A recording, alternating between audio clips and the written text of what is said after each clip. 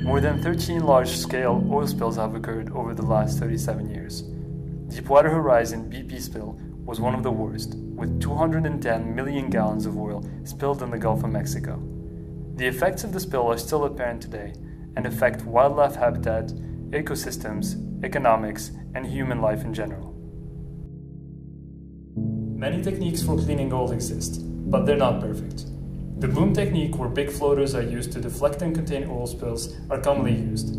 They concentrate the oil high enough in order for it to be either vacuumed or skimmed off the surface later on. Using another method, 1.8 million gallons of Corexit were used to emulsify or separate the oil from water. There is a pressing need for an efficient, environmentally benign, affordable oil sponge with high potential capacity. This is the challenge that our group accepted this semester. Amin was the group leader. He led group meetings, spearheaded communications, and was involved in computation. Griffin was the research team leader. He scheduled lab times, organized testable ideas, and was an experimentalist. Alan was the treasurer. He was responsible for material acquisition, review of literature, and was an experimentalist. Katie was the secretary. She took meeting minutes, reviewed literature, and was an experimentalist. Eric was the assistant deputy group leader. He acted as intra-team liaison, networked with numerous faculty, and was involved in computation. John was the lead programmer. He led the computational team, set up simulation environments, and analyzed computational results. In this project, we aim to design a porous graphene sponge for oil absorption. Recently, the TOR group at Rice University developed an inexpensive and scalable technique to fabricate porous graphene. Here, a sheet of commercially available polyamide film, also known as capstone film, is radiated by an IR CO2 laser.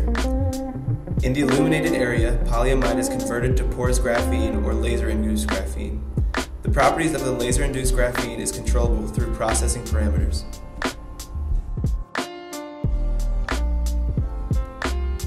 The applications of this material have been limited to supercapacitors and electrical components, but literature suggests it can be designed to be an oil sponge. We hypothesize that the graphene polyamide system can be placed in an oil-water mixture and uptake the local volume of oil selectively with high capacity.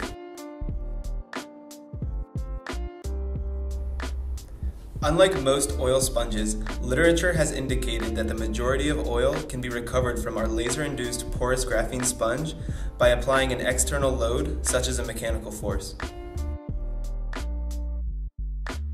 We have broken up this design into two components, a design on the macro scale and a design on the nano scale, or at least the quasi-macro scale. For macro scale modeling, we used finite element computations in MATLAB to understand fluid flow through porous media. We did this by applying Fick's law in conjunction with Darcy's law. For nanoscale modeling, or atomistic modeling, we used both energy minimizations and molecular dynamics to understand the porous graphene and alkane interactions on the atomic scale. Specifically, the energy minimizations used a quantum mechanical approach in VASP, and the molecular dynamics used the Air-Rebo potential in LAMPS. For the macro model, we used a finite element approach and divided our system into a series of nodes as shown in this diagram. Then, using Darcy's law as a governing equation, we simulated the fluid flow by plotting the stream function, which is related to the velocity of the incident fluid. The propagation in the color map represents the stream function as the initially empty system converges to a steady state. At this point, we noticed that the system was completely closed when the fluid is uniformly applied over the surface. So, to increase the velocity of the fluid throughout the porous graphene, we decided to open the back polyamide substrate. The resulting image, with a large stream function throughout the color map, is shown here.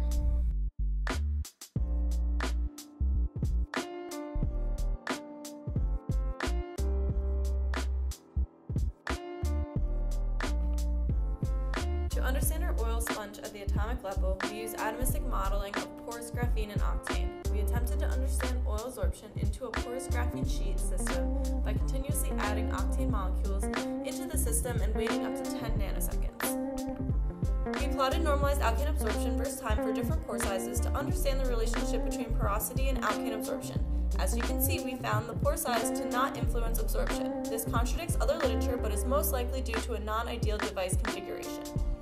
The graphene sheets show up as two blue peaks in this graph. The graph also shows the formation of layers of octane at various distances as red peaks.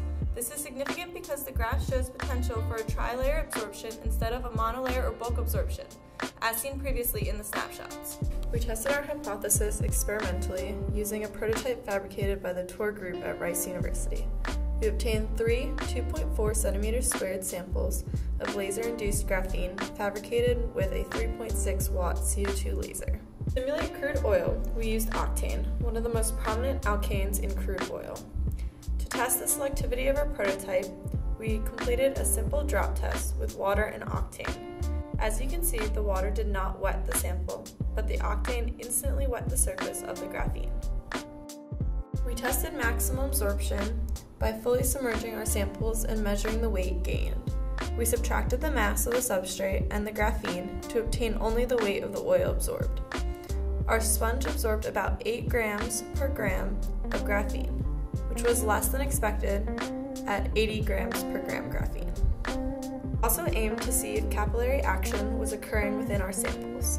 By partially submerging our sample, we could see the octane wet the graphene and move up through the parts of the material not touching the oil. We found this to occur linearly with time. Thank you to everyone who has given us their time, resources, and guidance. We would like to give a special thanks to Dr. Thamier for his guidance and time helping us to simulate fluid flow. We would also like to thank Dr. Tour from Rice University for providing us with samples to test. We would like to thank Dr. Fanoff for his guidance throughout the entire semester.